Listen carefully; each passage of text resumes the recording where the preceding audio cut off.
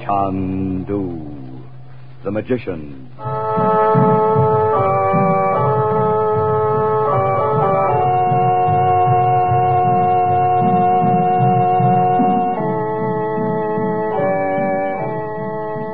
Good evening, ladies and gentlemen.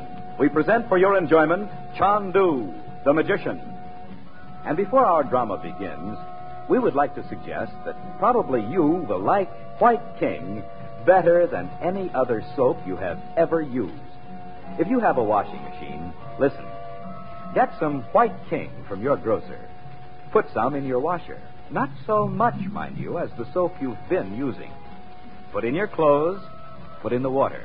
But not so hot as the water you thought you had to have to get things clean. Then turn on the power. Run your wash through and just see with your own eyes what happens. We try to make this radio drama thrilling, but honestly, what a thrill you'll have when you see clothes washed with this different kind of soap. Save on your soap bill. Save on your gas bill. Save on your clothes bill. You'll say, I love White King granulated soap.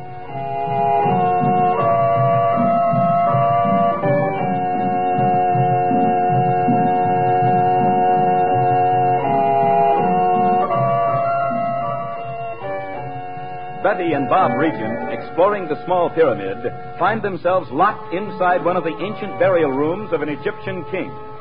When Frank Chandler finds them, he learns they have just seen the malevolent Roxor himself, who disappeared when they approached him. Piled up on one side of the small room are the objects buried with the royal family of old Egypt. But on the sarcophagus of the king is spread an assortment of present-day chemical apparatus.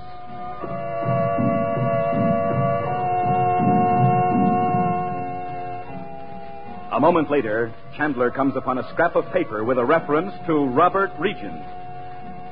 Chandu the Magician.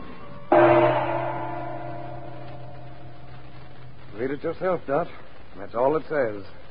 It could be done if we could obtain the help of Robert Regent. Robert must be right here. He wasn't with Roxor, Mom, that's for sure. No, Mother, or we'd have seen him. There must be still another room in here. It cannot be so, Dorothy. We've already seen 3 rooms. But Nadji. These rooms were always built in groups of 3, Dot. 3 was a mystic number to the Egyptians. Now listen. Roxor went into another room. He didn't just vanish into the air. He probably went into the outer passageway. But the point is, he'll be back. And all of you must be out of here when he comes. Well, he knows we're here. He saw me. He doesn't know Uncle Frank's here with us. And he has no idea who you are, Bob. Come along. I want you back at the hotel as soon as you can get there. I'll have to get the outer door of this place open. Take your candles with you. I'll need all the light I can get. What if there isn't any way to open it from the inside? There is. Whoever built the mechanism had to get out himself, you know, Betty. You see, I told you when we were first locked in here. You didn't sound any too sure of it. You sounded as scared as I felt. Oh. Frank, if Roxor didn't know who Bob was... How could he, Dot? He probably thought Bob had wandered away from a party of tourists. Oh, Bob, look out! Huh? Oh, Betty, what is it? He almost bumped into that pile of chairs and things. I thought he'd knock them all down all over us. Oh, I'll be glad to be out of this place. Uncle Frank, I don't see how tourists could come in here. Neither do I. They don't. But Roxor may not know that. Anyway, he'll have to come back here to collect his chemicals and... Wait a minute. Hold your candles up. Yeah, look. Here's the way out. This lever. In plain sight. Well, let me work it. Go ahead, Bob.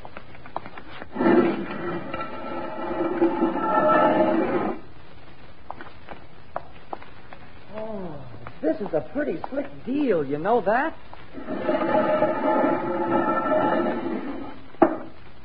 And look up there at the wall. You'd never know from this side it was anything but a painted design. There's no time for that now, Betty. Go outside and walk around for a few minutes as if you really were tourists. There's sure to be a crowd of camel boys and guides around with other parties. At night? And coming out to the Sphinx by moonlight, one of the things everyone does in Cairo, Dorothy. Go on now. I am to stay with you, Chandu. Oh, no, you're not, Nadja. You've already put yourself in a dangerous position with Roxor. But, Chandu, I could... No. You're going with the others. Oh, come back to the hotel with us, Nadji. Fine. And remember, don't any of you leave it until I come back.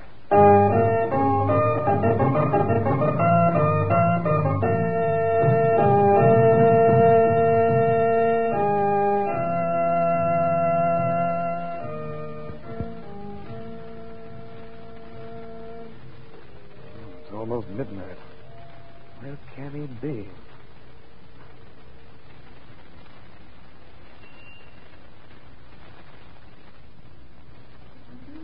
Not here. I couldn't wait longer at the hotel. Has Roxor not come? No. And you mustn't be here when he does. I'll light the candle again. Don't you realize how foolish it is for us to be seen here together? But, Chandu... You told him you'd be one of his agents. When he finds you've lied to him... Nadia, why run such a risk? You are here. We are two against Roxor. Do you think I can't handle him alone? No. It is only that I feel great danger about you. Nadia, you must... I will not go, Chandu. What am I going to do with him?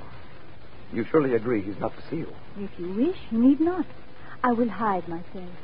But I know it is better for me to be with you. I wanted you out of this. I am in it, as you say, now, Chandu. But I will agree he should not hear us talking together. No, he can't come in without my knowing it.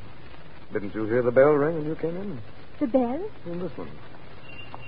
I fastened a cord to the mechanism that opens the door. I found the bell in the burial room of the little prince. You Americans. Well, I thought it'd be ridiculous to sit here for hours in the dark. When the bell rings, I'll blow out the candle as I did when you came in. Now, let's see where we can hide you. I wish you hadn't come. Oh, the tall chair. See? It is higher than my head. Yes. All right. Get behind it so I can make sure. Quickly. There he is. I'll have to blow out the candle. He has the flashlight. Don't let him see you.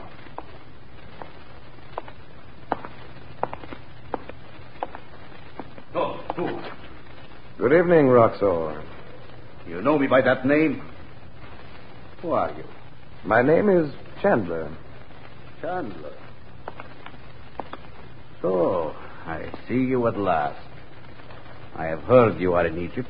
Oh, yes. I've had plenty of evidence that you knew I was here. And Naji has told you of my place. Now that we've met, why not tell me yourself? First, I tell you this.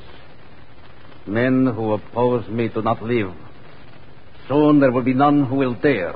No? You are mocking me? Well, it's a little hard to believe. Tell me, how do you propose to bring this about? Already I have much power. Already all over the world there are those who await my word. And when they get it, what then? I will rule the earth. I see. In the meantime, tell me one thing. A small thing, but it interests me. How did you get into this pyramid? How did you know of these rooms? All knowledge comes to me. It was Mustafa who told you, wasn't it? You must have paid him very well.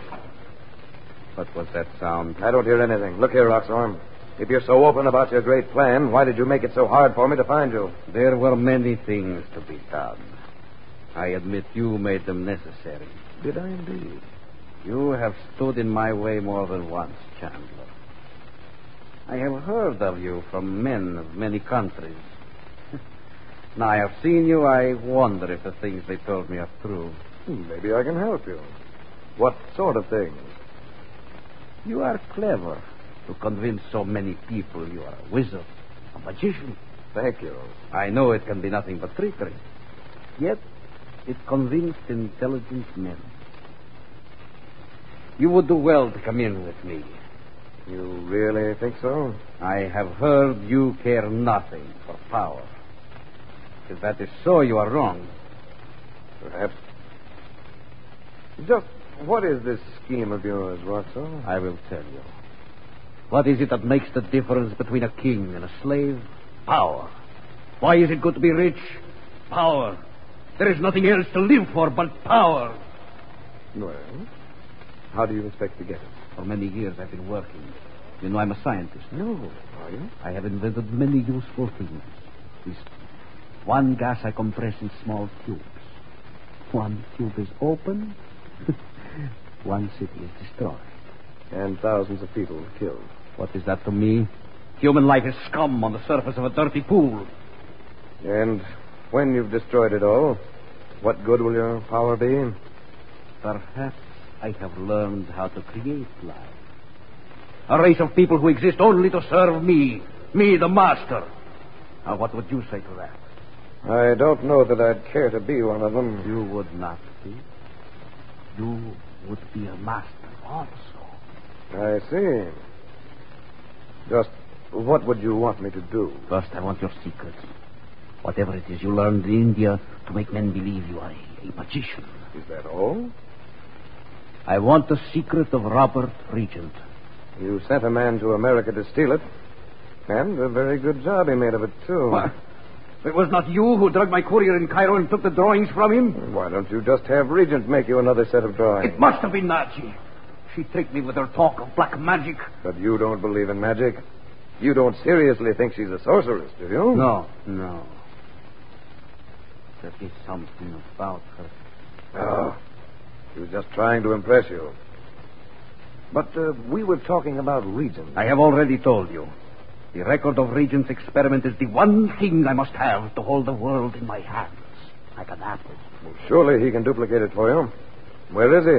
What was that? Wait, Roxor. Wait there. I knew I'd heard a sound before. Naji, the dog spy on me. How do you dare? Doctor, I knew Chandu was to come here. I came to warn you. You're lying. I will be rid of both of you. You see this small tube? It's the new gas. Get away from him, Naji. No, Chandu. Do not try to take it from him. He's insane. I told you. You told him? That was a long time ago, Roxor. Naji, get out of this place. No, she will not. And you will not. I have told you too much. You idiot. You didn't tell me anything I didn't know. I will go now by the small door. As I go out, I will throw the tube on the floor. Before either of you reach the door, you will die. Good night, Chandu.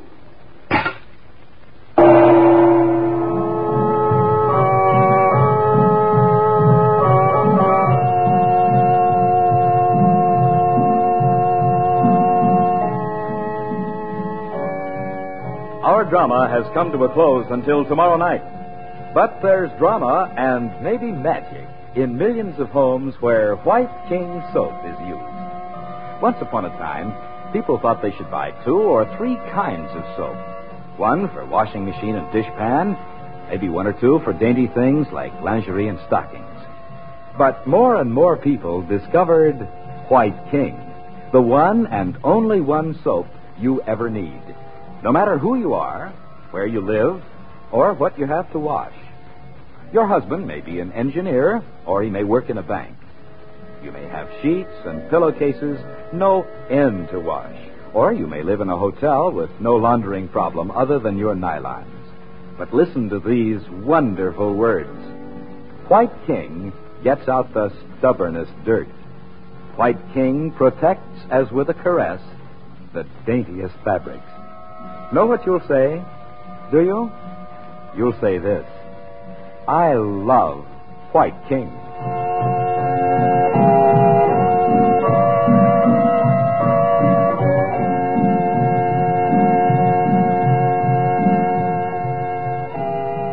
Chandu the Magician is produced and directed by Cyril Armbruster. The makers of White King invite you to listen tomorrow at this time when the story resumes.